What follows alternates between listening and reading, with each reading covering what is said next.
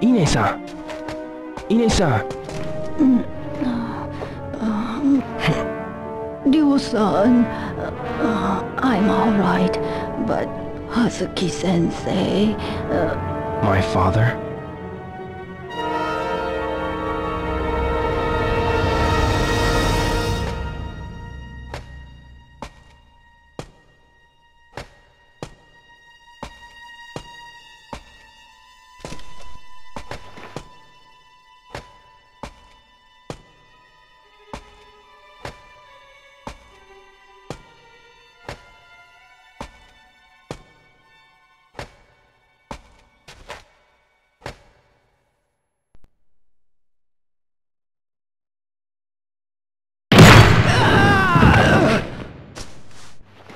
Fukusan!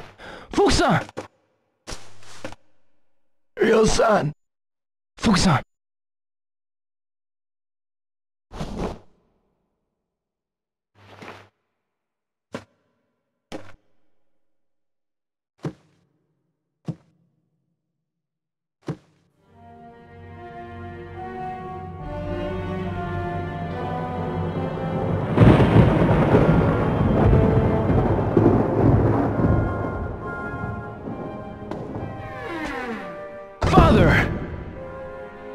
Stay back, Mule.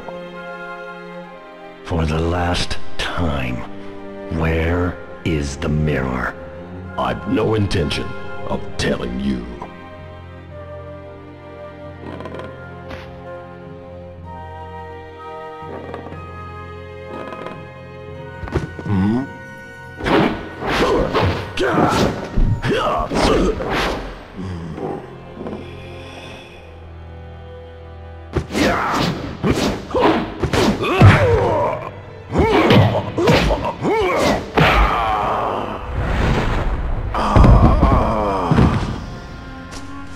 Father!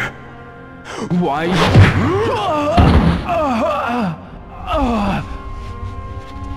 Now then. No matter how often you ask, I'll never tell.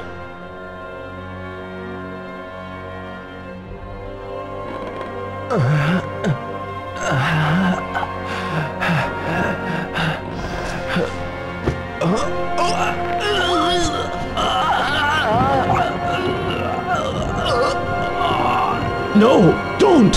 Hand over the mirror. Or else, your son. Wait! The mirror, it's buried under the cherry tree.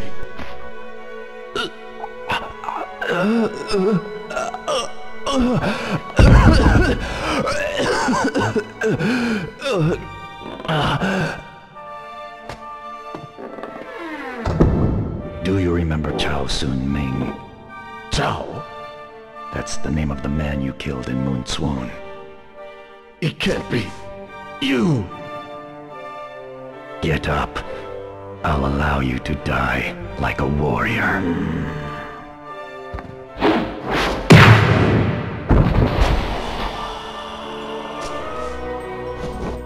Father...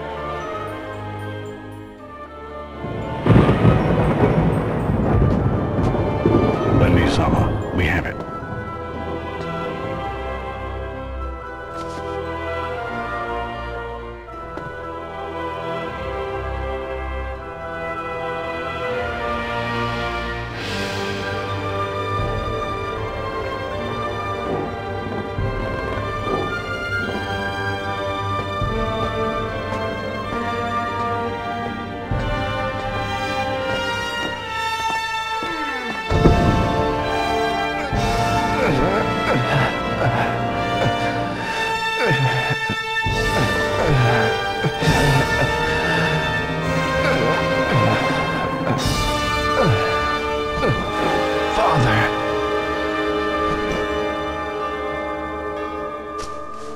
Forgive me for leaving you alone.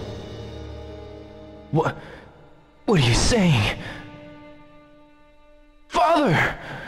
Your friends. friends. Those you love close to you. No. Father! No!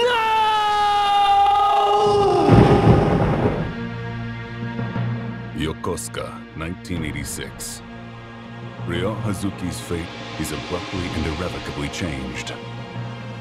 When his father Iwao is murdered by a mysterious man named Landi, Ryo, young and inexperienced, is no match for him. Landi takes the dragon mirror, long hidden and guarded at the dojo. With his dying breath, Iwao imparts one last piece of wisdom to his son. Keep your loved ones close to you. Not yet able to fully appreciate the meaning behind those words, Ryo leaves the dojo behind and vows to take revenge against Landi. Ryo hunts for clues as to the whereabouts of his father's killer.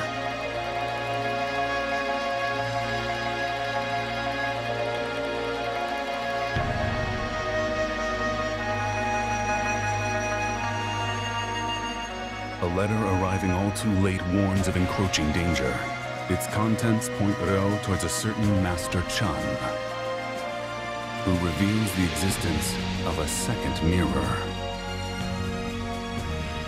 Unraveling the mysteries buried beneath the family dojo leads Ryo to this fabled Phoenix mirror. However, this attracts a new threat. A crooked man named Chai stalks Ryo in hopes of getting his hands on the mirror. Thanks to the Chen family, Ryo manages to protect the mirror from Chai. He next decides to depart for Hong Kong in pursuit of Landi. More trouble, however, is already waiting for him before he leaves. From goons at the docks to a tough gang of bikers known as the Mad Angels. The evil that confronts him even moves to sink its teeth into his dear friend Nozomi Arasaki. But Ryo's heart is driven, and with his comrades to aid him, he is able to overcome all obstacles in his path.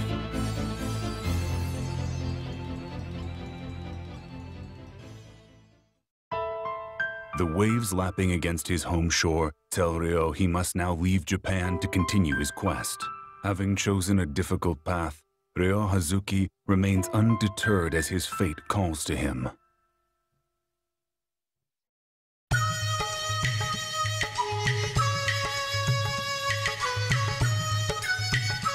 He arrives in Hong Kong. But in this unfamiliar land, who can he possibly trust?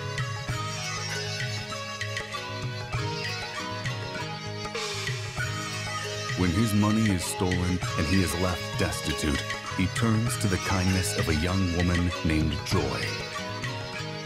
He finds himself wandering the streets of Wanchai to arrive at Monmo Temple. There he meets Shi Ying Hong, who claims to know something as to Landi's whereabouts.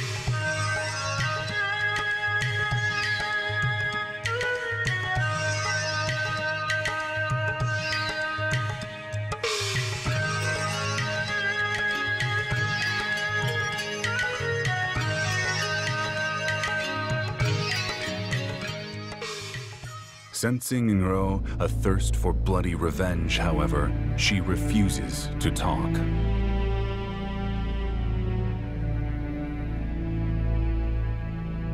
Instead, she attempts to dampen the flames of his rage through instruction, but her efforts prove in vain when Ryo meets with a man named Ren Wu-ying. Learning of the Phoenix Mirror, Ren's mind turns toward the riches that could be theirs.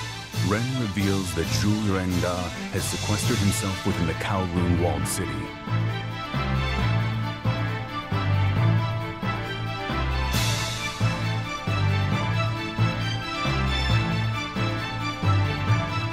But what waits for them in Kowloon is Donyo and the Yellowheads, a gang of brutal fighters in service to Landi.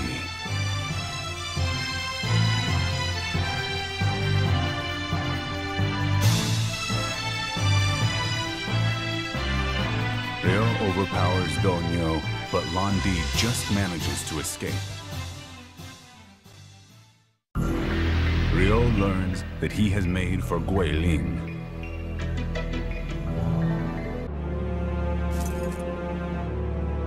So, Iwao was killed by Landi.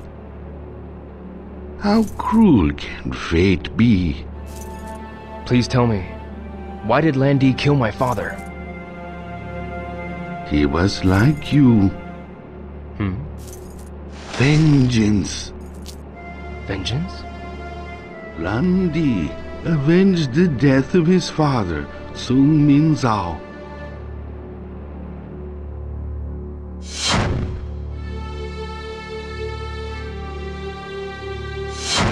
Do you remember Sun Mingzao?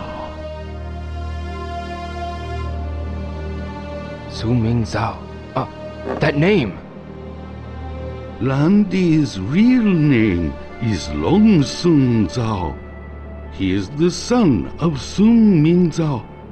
Landi believed that Sun Mingzao was killed by your father, Iwao Hazuki. That can't be true! Father would never kill! I'd like to believe that myself, but I don't know what really happened. You don't? But I do know that Suming Zhao died, and that Iwao brought Zhao's mirrors to Japan. The mirrors. Suming Zhao was my best friend. If he had lived, he would have become a legendary martial arts master. My father had this mirror.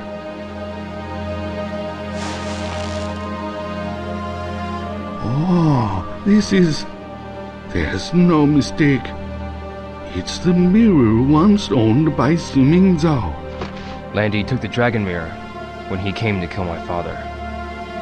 Is that so? I don't want to listen to these depressing stories. I want to know about this mirror here. What the hell is this, huh? When this phoenix mirror is paired with the dragon mirror, the two form a key. A key? Yes. A key to the treasures hidden away in order to revive the Jin dynasty.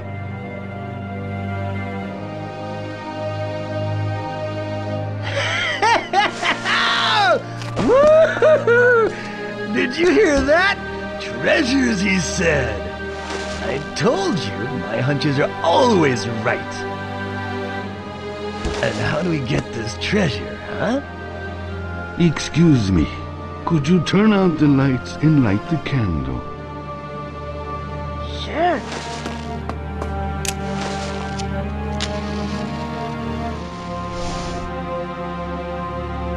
You should see this. What's the show?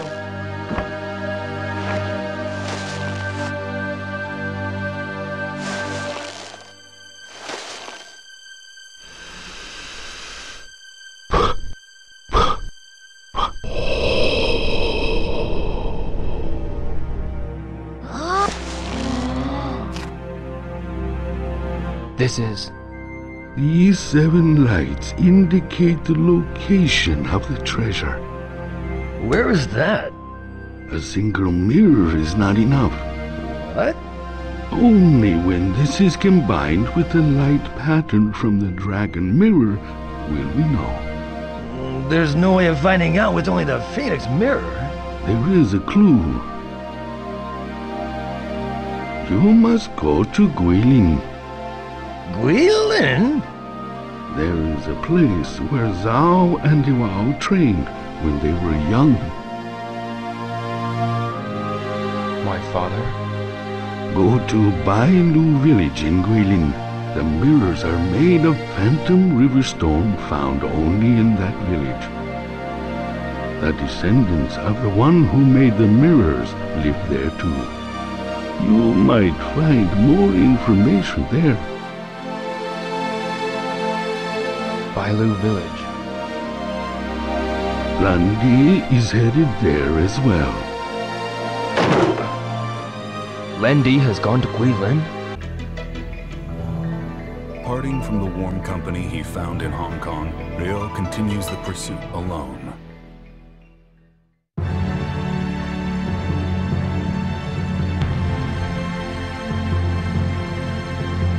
the backcountry of Guilin, Ryo encounters a young lady named Shenmue. This twist of fate will change everything for him and for her as well.